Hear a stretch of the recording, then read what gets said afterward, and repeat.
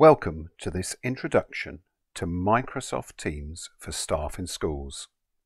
This training has been developed to support staff in primary schools in the UK benefiting from Teams.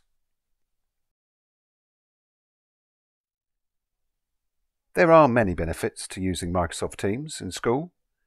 The values it adds includes that it facilitates collaboration and communication between teachers and between teachers and pupils.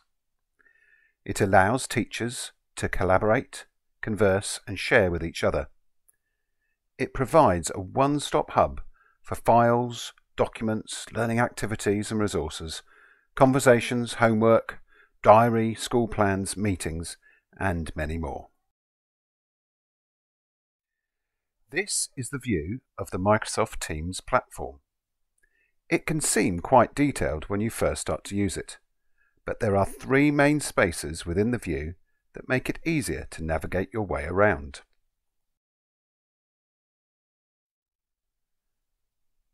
The first of the three main spaces we will explore is the Me space.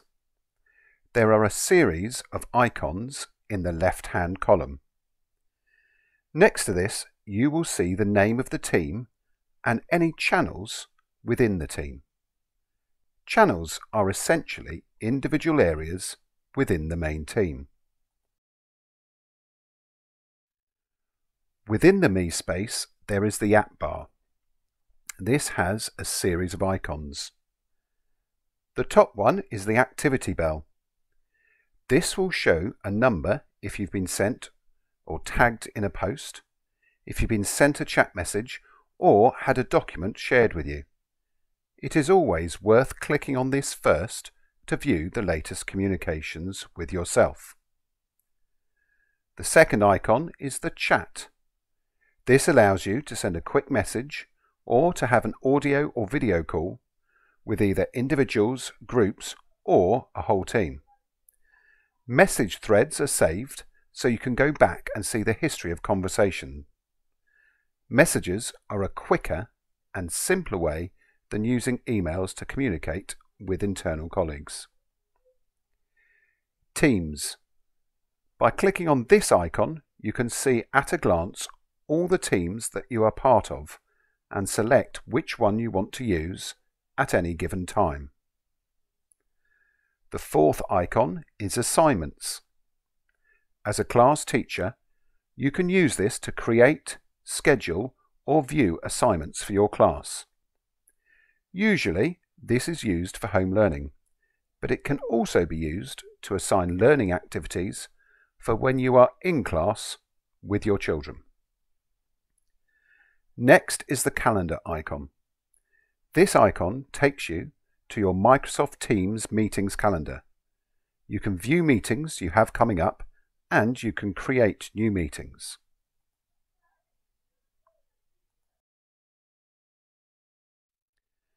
Next is the We space.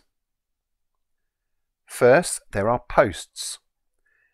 This is a bit like a staff room notice board. By posting here, every member of your staff will instantly be able to see your post, which makes it much easier and more efficient to communicate with your whole team, particularly if you have part-time members of staff or some staff who cannot always find time to get to the staff room every day. Next along is Files.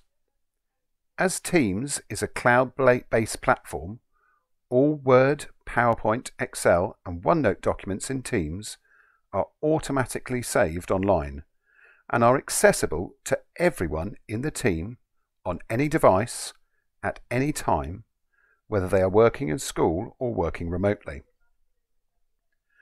Documents can be created and reviewed by a number of staff at the same time, facilitating powerful in-time collaborative teamwork.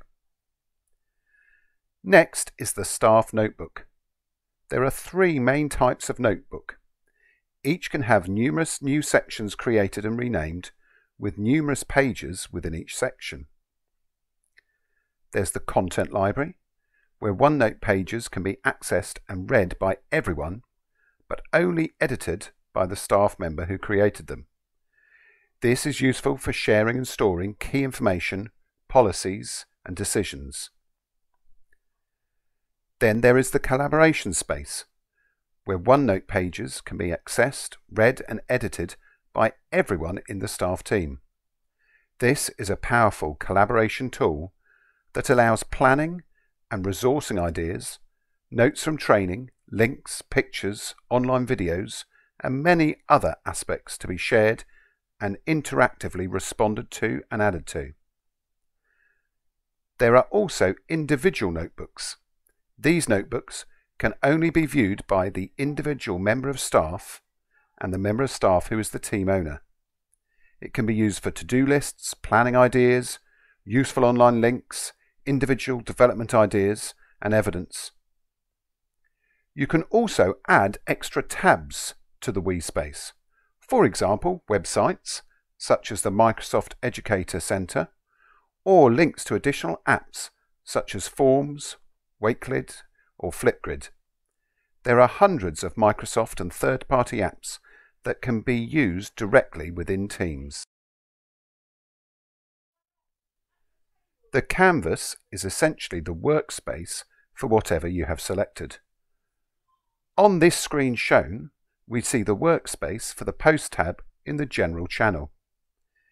If you were to select a different tab, or a different channel or team or app, the canvas will change to show the workspace for whatever you have selected. This video has been created by Tim Clark, a member of the Digital Transformation team at Cornerstone Church of England Primary School.